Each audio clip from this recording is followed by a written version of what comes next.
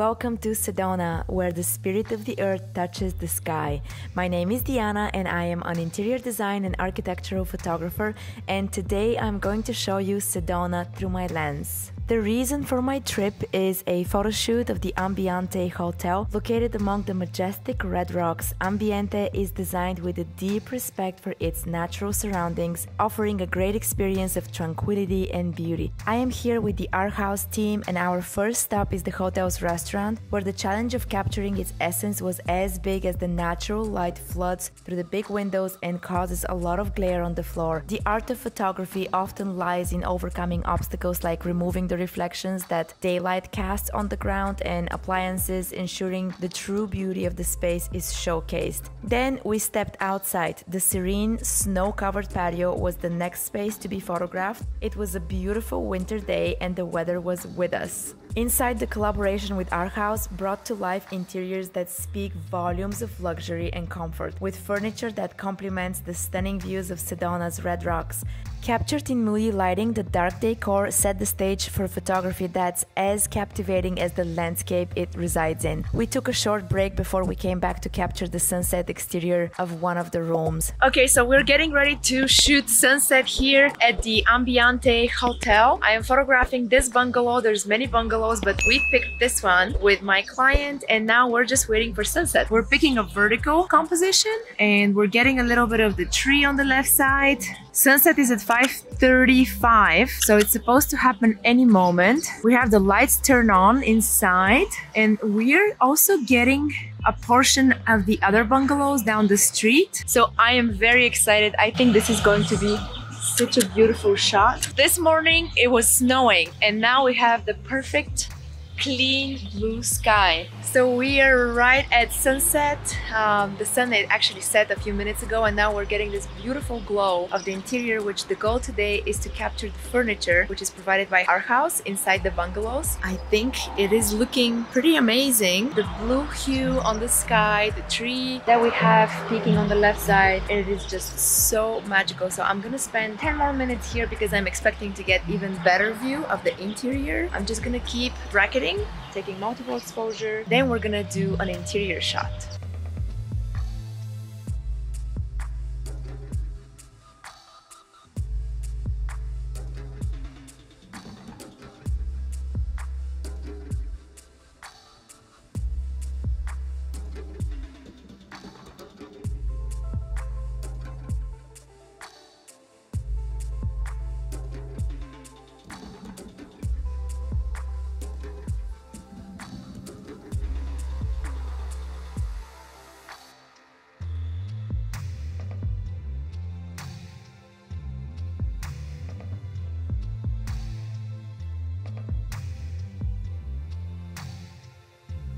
Good morning, everyone. I am still in Sedona. I woke up at 6 a.m. and I did some sunrise photography in one of the units in the Ambiente Hotel. So now I'm drinking my green sencha tea and I'm kind of making plans for the day. I'm gonna stop by and get a quick breakfast, so stay with me. It's gonna be such a scenic drive, especially in the morning when the sun hits the beautiful rocks. I just can't wait.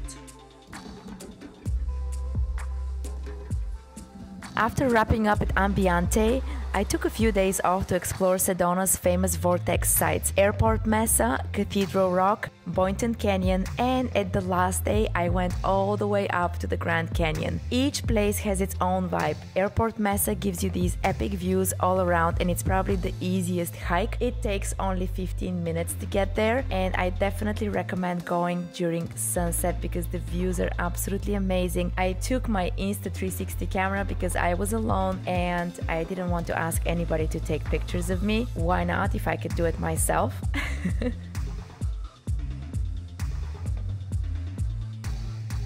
I am driving to one of the vortexes that is located very close to my hotel, and I'm taking 2 days off just so that I can take all this beautiful energy in and enjoy the beautiful nature here. I was reading and watching videos about the vortexes, and I'm actually super excited because they say that this place is full of healing energy that enhances your meditation practice, and I am so much into that. And at the reception at my hotel I was asking, where is the closest vortex, and they actually told me that it's just 1 mile away and it's one of the most famous one. It's called, I believe, Airport Vortex. And actually a friend of mine recommended to go to this one, so it is very close. Let's check it out. I also brought the 360 camera with me. I'm excited to take some videos and some pictures. The parking is really full. The parking is really small. Maybe I should have left the car in my hotel. They actually offered me a shuttle, but I said, no, I'm gonna drive. Now, there is no parking. Actually, the Vista parking is pretty far, and walking down to the main entrance would be not a very convenient hike because there is no sidewalk here on the main road. Look at this view though. How spectacular. Wow. My GPS is freaking out. I'm proceeding to the route, but there is no parking. Oh, this is where all the people gather to look at the scenic view. Parking permit required. It's $3 per day. So let's see how that's gonna work out. So I parked my car at the main parking over there, and the lady at the parking told me that I'm coming a bit too late because it's already 5 o'clock, sunset is at 5:30. By the time I reach the beginning of the trail, it's gonna be almost dark. Not dark, but like almost there. Sunset is gonna happen in 30 minutes, so I think I have like 30 minutes walk. And I'm walking on this road here. Oh, there's a door. So anyways, she advised to come over in the morning, park here, walk down to the main pathway, enjoy, and don't rush, because now I'm gonna be rushing. She asked me if I have headlights. I have no headlights and I'm alone. Hopefully there's gonna be more people, but I honestly don't see any people here. It's only me. Hey, listen, I'm adventurous, so I remember that time when I was hiking in Bulgaria with my mom, not even with hiking shoes. I was with some shoes that were just not suitable for hiking, with jeans and with some kind of a sweater. We decided to hike one of the highest peaks in Bulgaria around noon, and we ended up going all the way to the top, and it was an amazing experience. But on the way down, after taking so many pictures at the top, totally not thinking about the time, we ended up hiking down at complete pitch black darkness. So we got lost because there was no proper labeling of the trails, and it was kind of scary. Look at the beautiful view. So pretty. There's snow. I actually love that there is a snow because I miss the winter in Florida. Don't get to see snow at all. Only when I travel. It's very refreshing. There's so many helicopters. I guess these are tourists that are doing their tours. So this was actually not a very long hike. It took me about 15 minutes to come down from the parking lot to this area that shows this spectacular view to the red rocks. Cathedral Rock is my favorite hike of all. It is quite difficult hike to the very top. You will need good hiking shoes, not like my city boots. I was actually not very prepared for this hike because I wasn't planning on going on a long hike that day. I just went out for a short walk, and I actually don't regret it, although it was very difficult with this outfit. The view from the very top is absolutely incredible. It is believed that this is where the actual vortex is. If you're wondering what a vortex is, it is supposed to be the spot where the Earth's energy is super concentrated. Some say it helps with healing or feeling more inspired. I just felt really good being there. The third vortex was Boynton Canyon. It's like stepping into another world of peace and ancient whispers. It is about a 4-hour hike. At the beginning of this hike, the weather was warm and sunny, but as I kept walking on the other side of the mountain, the shady areas were covered with snow, and at some point it got really chilly. I climbed to the very top where stunning views unfolded. The area is also steeped in the rich heritage of the Native American people, particularly the Yavapai and the Apache, who have held this land as sacred for centuries. In the last day, I drove to the Grand Canyon and hiked down until I got tired. My desire is to camp at the bottom of the canyon one day. There were a lot of people that I met on the trail coming up with their backpacks and camping equipment, and actually I asked them if they camped. at the bottom and they mentioned that they stayed the night and it was very beautiful. It is much warmer than the windy, cold top of the canyon in March, but if you decide to camp all the way at the bottom of the canyon, you need to start hiking early morning around 6 a.m. or maybe 7 a.m. because it's gonna take you maybe the full day to get there unless you're a very experienced climber. And before we wrap up, I definitely need to tell you about this adorable bungalow that I rented on Airbnb. It was tucked away off the grid right between Sedona and Cottonwood. The place was super cute and cozy with everything that you need, but there was a little twist. There was no Wi-Fi or network reception. At first I was like, how am I gonna work? But you know what? It turned out to be the best thing ever. A real unplugged experience that let me connect with nature and honestly with myself a lot more. But it wasn't all smooth sailing. The bathroom and the restroom were in a separate building, which is actually a 3-minute walk, and it's not that much fun, especially in the evenings if you need to go. In the cold weather, the temperatures were freezing, so you basically have to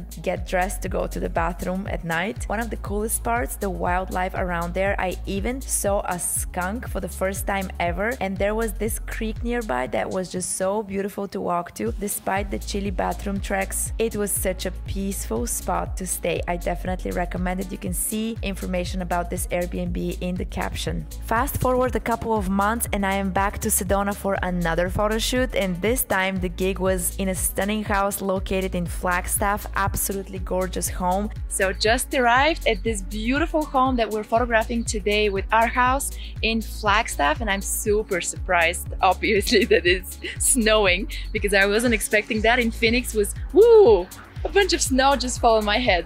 How beautiful is this?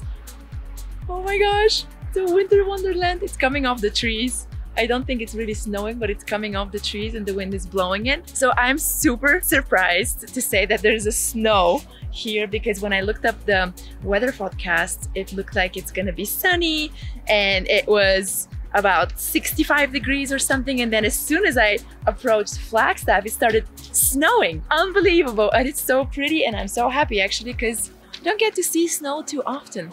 So this is the house behind me that we're gonna work on today.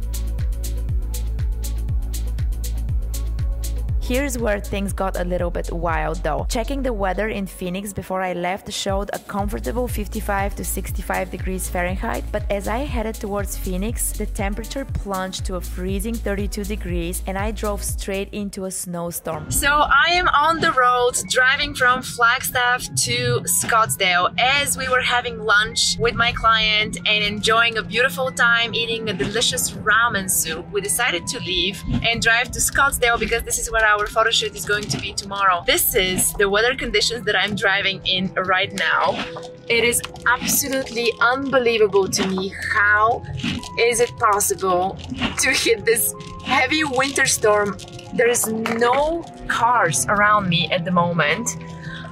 There's nobody behind me, there's nobody in front of me. It seems like I am the only person on the road, which is also crazy and it feels a little bit scary. And I'm honestly not having fun anymore because the other problem is not that it's snowing so much, but my car is not suitable for this winter drive. Oh my gosh. Oh my gosh, I'm just trying to stop right now. So this is a downhill. So apparently the tires are not winter tires. Oh, this is serious. My car is really sledding a lot. Whew. Guys, I'm driving with like 10 miles an hour at the moment. I have never experienced this before. If I knew that this is going to be the weather, I would have at least have asked for a better car. I mean, this is actually not the car, it's the tires. I don't think that these are winter tires. I don't honestly know how I'm gonna reach Scottsdale. I don't think I can drive here. Oh no. Check brakes equipment. Half a mile. Oh my god. Who would have thought that it's gonna be so snowy just 2 hours away from Scottsdale, and it was 65 degrees and sunny. It was like a summer day. Then all of a sudden I end up in this heavy winter storm. Yeah, I'm driving with 14 miles an hour and I can't really drive faster than this. Wish me luck. I'm alone. There's no other drivers. Where is everyone? And also the other thing is, it's getting dark.